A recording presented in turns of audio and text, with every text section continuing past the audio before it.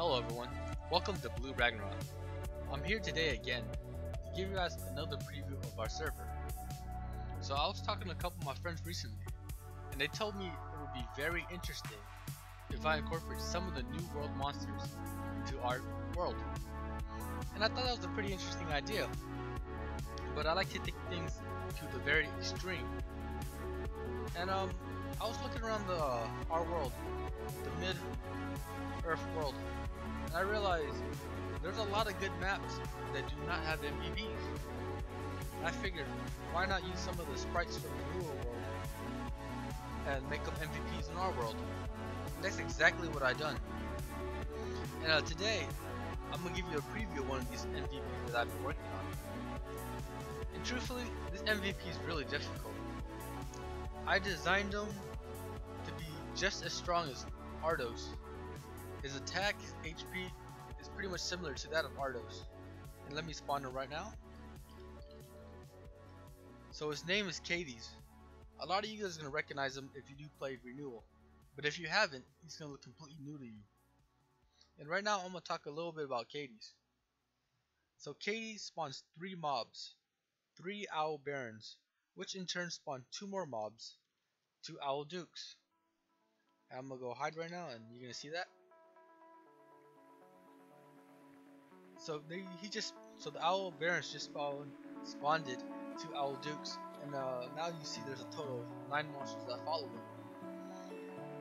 Pretty menacing if you ask me. Looks extremely dangerous. But I'm gonna give you guys a few pointers that hopefully will help you beat them. So this MVP, as I said before, should be around the same level as Ardos. But I realize he's a lot harder. He might as well be considered a high-end MVP, mainly because I really gave him a lot of skills that made him insanely difficult.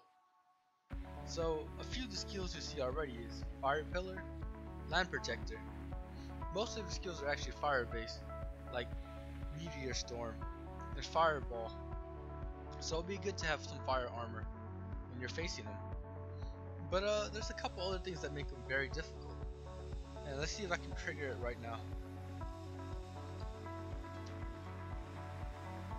So he also spawns another special monster, and I'm pretty much waiting for him to spawn him. You'll recognize it right away when he does spawn him, and you're gonna be very surprised. Oops. Alright, there we go.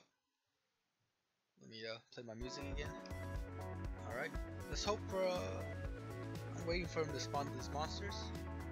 Let's see. Where are you? Spawn the monsters, please. Just spawn them, so I can demonstrate how hard you are. And if you want to criticize my singing, I'm a damn good singer.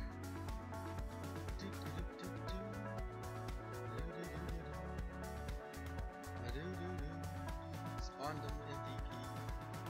Oh, there they are. As you can see, he spawns 4 to 5 bomber rings. Yeah, you're fucked. I don't know how you're gonna beat him. But players nowadays are pretty smart. You guys can probably figure it out somehow.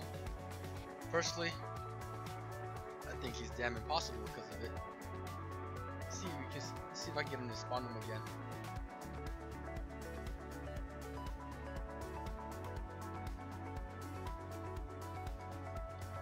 Alright, I'm gonna try to kill him. Hit him with a DS. Alright. Some DS. Oh, there you go. He spawns again. Now, I have a lot of HP, but it doesn't matter. If you're within range when he spawns those bomber rings, that's instant death to you. So, be very careful of how you try to defeat him. It's not going to be easy, not at all. He has Land Protector, summons bomber rings, has 9 owls, and on top of that, he has Global Science. So, best of luck to everyone. Oh yeah, one more thing before I go. This MVP is going to be located in Clock Tower. I figured that map does need an MVP, and this MVP looks perfect for it. Has a bunch of keys. You need keys to go into Clock Tower. Makes sense to me. Alright, our server's going to open around December 11th this year, so look forward to it. and you're about to experience Ragnarok like you haven't. You're gonna experience Ragnarok like you haven't before, and it's like fucking 2 a.m. for me. Anyways, good night, everyone.